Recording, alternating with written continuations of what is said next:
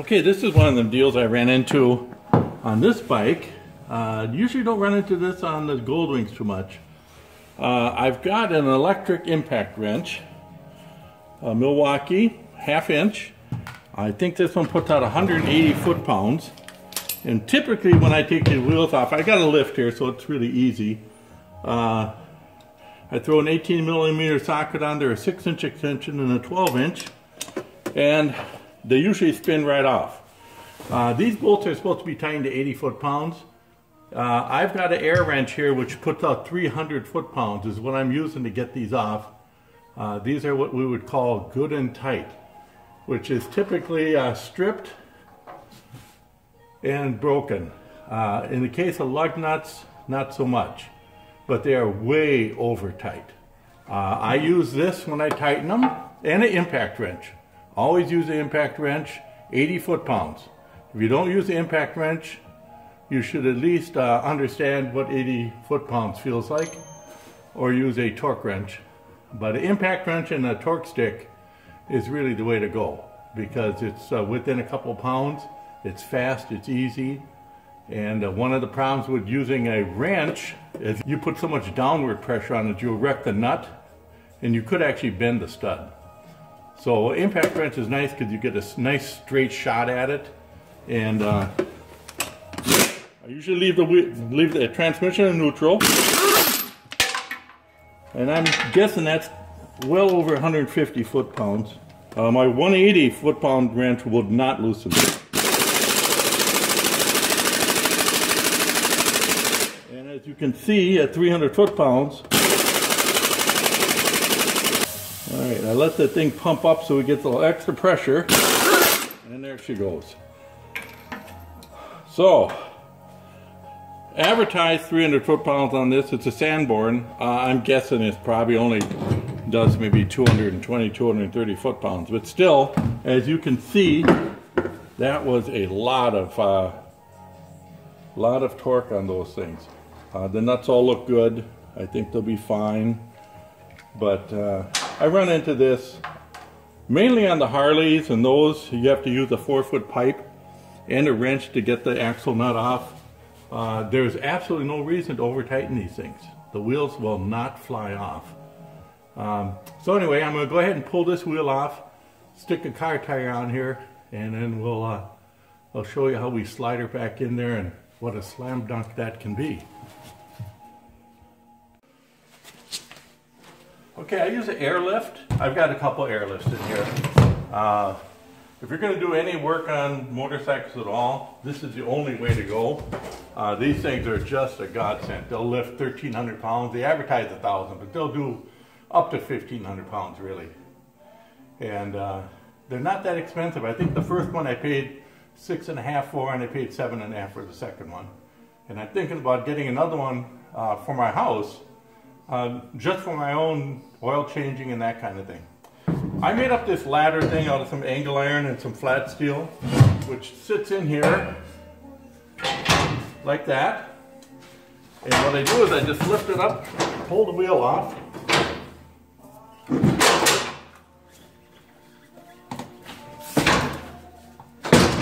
and drop it right down. So that makes it pretty handy, although I usually hook it up here so it doesn't drop in the front like that. Like that. When I get the new tire in here, I roll the tire up here, lift this up, I'll put a prop underneath here, slide the tire right on, and it's a slam dunkaroono. These lifts really work out well. A lot of guys will take Goldwings and they'll tip them on their side, lay them over on the right side and pull the wheel out. That's a perfectly good way to do it. There's no problems with that. You're not going to wreck the bike. You're not going to do any harm to it. That's just a great idea. Another way to do this, if you look at this jack I have here, I think I bought this at Northern Tool. I'm not real sure. I might have bought it online. It's a platform scissor jack. And what's nice about this is the bike can't roll forward or backward. Lifts it real nice. What you can do is drive onto a trailer, stick one of these under there, let the wheel stick out on the tailgate, put this underneath it, lift it up so you have clearance, drop the tailgate, and you basically have what I have here. And you can use your trailer to change the tire. So those are just some ideas I've seen, and they all make sense to me. Changing the tire is really shouldn't really be that difficult a thing. Anyway, and buy yourself one of these. I call them torque sticks. They come under different names.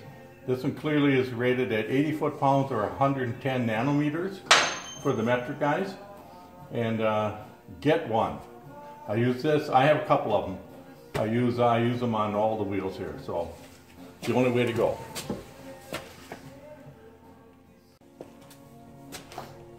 Okay, putting this thing on isn't that difficult. Here again, you just need to use this ladder thing that I built. This is actually the panel that goes behind or underneath here. The tire is mounted, but as you can see here, I can get my fingers between the bead and the tire.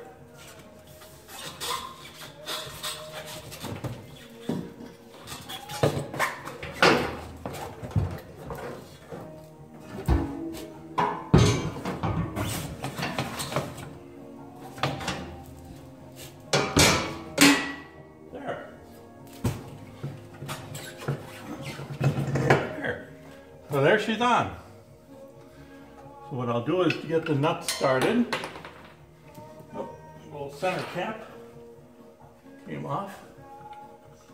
Get him pushed back in there. And what I do is a typical thing where you do every other bolts, just snug them, and then you'll go around and skip each bolt, kind of in a crisscross pattern. And then I'll do every one in sequence to get them up to the 80 foot-pounds. And then once that's done, then I inflate the tire, set the bead, set it for 24 pounds, and I'm done. So what I'll do is I'll take the torque stick and an extension, and this is the 18 millimeter socket. Put him in there.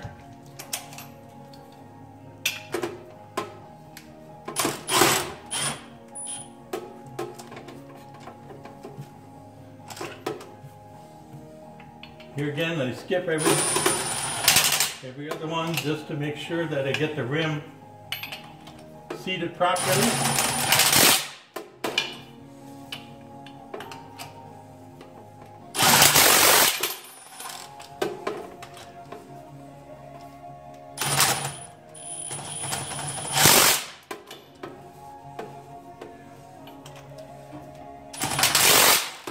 So then what I do is I get to the bolt that lines up with the valve stem.